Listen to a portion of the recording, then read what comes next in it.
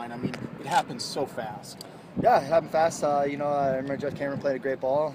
Went to Jermaine Jones. He was able to knock it down to me. I just went for it, reached and leaned back too far, and when you lean back, it sails.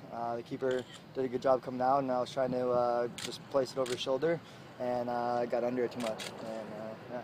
When you look back on it, is that one that maybe you make 90 out of 100, 95 out of 100, you think? I think it's a little bit tougher than that, because the keeper did a good job of closing down.